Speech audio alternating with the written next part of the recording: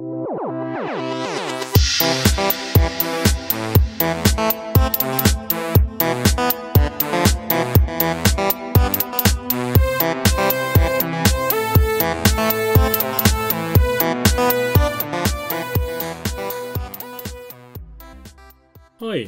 this is Koiro, and this time I have a video that of special interest for the Norwegian viewers. The Commodore, Amiga and 64 users back in the 80s and early 90s can in many cases be considered a cult. And as every cult, they have their religious scripture, and this is as close as it gets when it comes to what we can call the scripture of the Commodore people back in Norway. You have to remember, this was before the internet, this was before any kind of online ordering, and every country had their own preferred source of this type of equipment.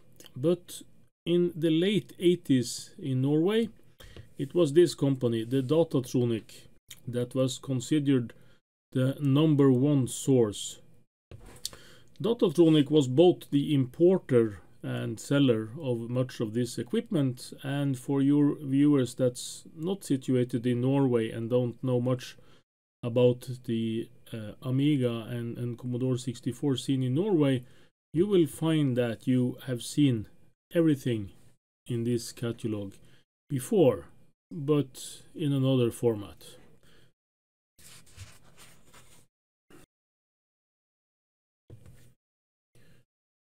Yes, and you can see on the front page they have actually made an index to make things easier for the Vivid fans back then.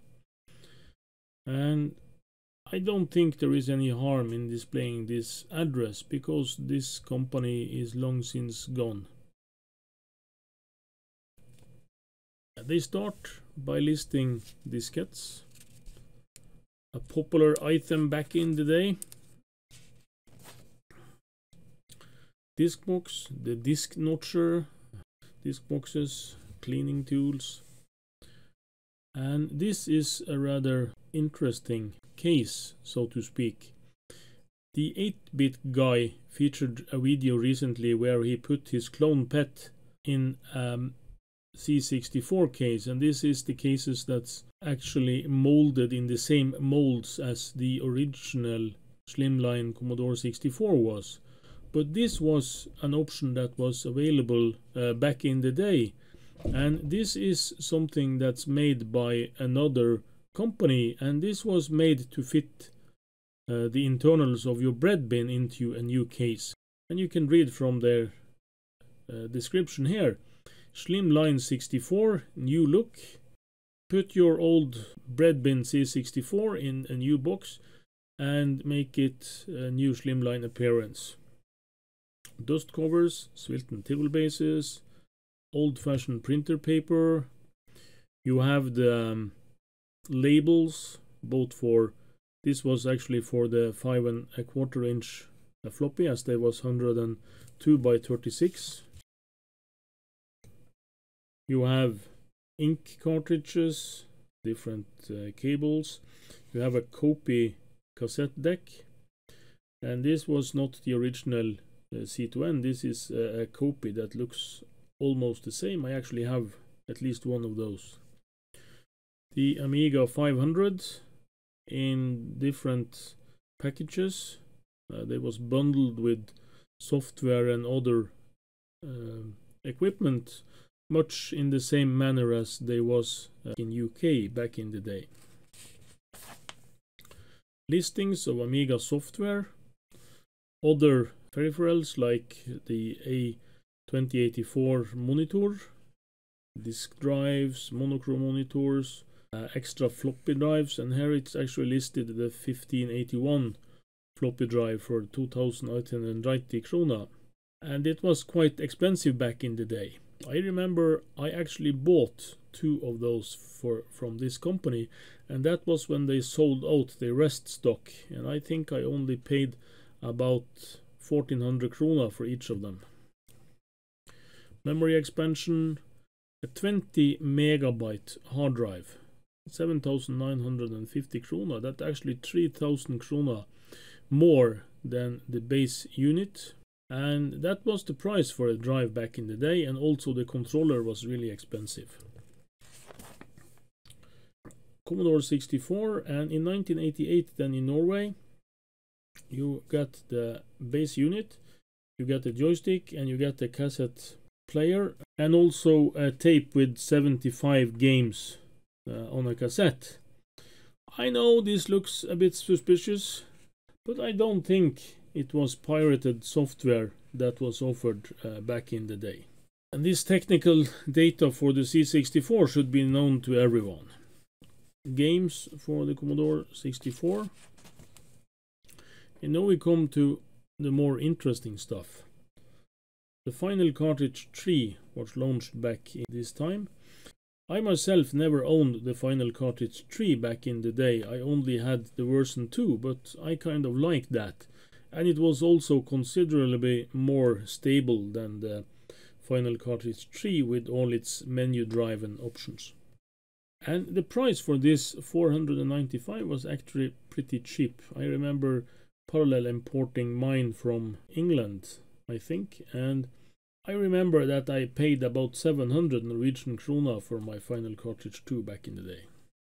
This is the Action Replay MK4, and this is mainly advertised as a backup cartridge. And we all know what backup meant back in the old C64 days. This is equipment that they imported from Evesam Micros and from the other manufacturers around Europe, and sold and imported to Norway.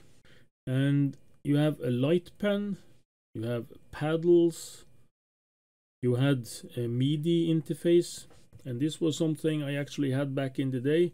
You could switch between cartridges with this expansion motherboard. And I had different kinds of this. This exact version was the one I stuck with. It had this good slide switch where you choose which cartridge you should, and it had this reset switch. This is how you're going to put your own EEPROM into a cartridge. And they had this 16K EEPROM board of another kind where you had two 8-key EEPROMs. They sold a turbo-ROM that was a fast drive, the copy interface for the C2N cassette deck, and some software tools. And Diskmate was another fast load cartridge with also a lot of other extras as machine language monitor and so on. The joypad, sound sampler, drum kit, EEPROMer 64, and this one I actually got and I still have it. It's the Datel version of an EEPROMer for the C64, and I actually use this a lot. Yes, more cartridges. Super ROM expander. Here you could actually put in cartridge ROMs and have your Commodore 64 not see everything at once, but you could switch between them. I never actually heard of anyone who got this to work properly. Various joysticks. Me myself, I preferred the Competition Pro variation, even though I was not much of a gamer anyway. And you have some programmers' reference manuals. And this was some more useful stuff. And this was the kind of stuff that I at least dreamt of owning back in the day. IC tester for all the 74 variations of logic.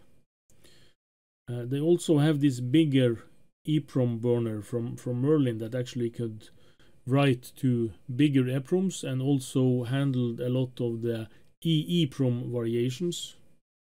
And here was this adapter where you could put an ordinary 8-key EEPROM into your C64, an experimental board for putting into your user port with the final connection, and also some breadboard that you can do experiments on. Oscilloscope for your C64. This was not the most useful of things, and I've actually seen this in function. And it's slow, it has low frequency range, and the storage on the C64 was really not up to the task, but it actually was working on low frequency waveforms. And you can also buy this. This was a sertainly interface, the UV EEPROM eraser. I didn't have this one, but I had two other kinds. And this, here they go on almost the last page, they come to useful things for your Commodore 64, where they have this educational software.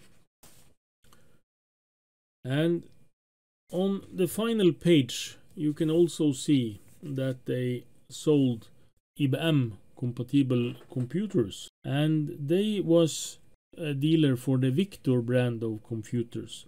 And Victor was actually quite big in Norway back in the day.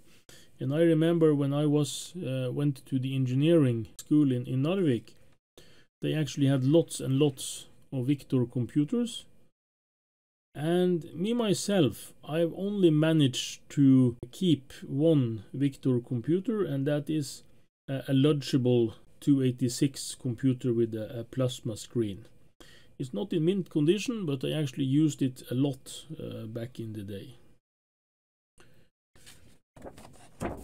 Yes, and here you could mail order your stuff. You can just write it here and you can put this in mail.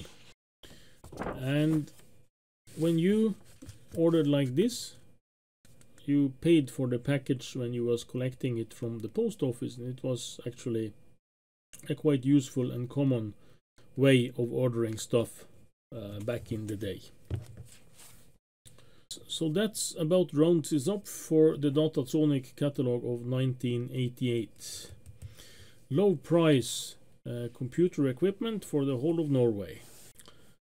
And they actually gave themselves this award for being #1 on low price and quality. Not low quality, but low price and high quality. So, thank you for watching. I hope you enjoyed this trip into memory lane, and I will come back to you with more videos soon.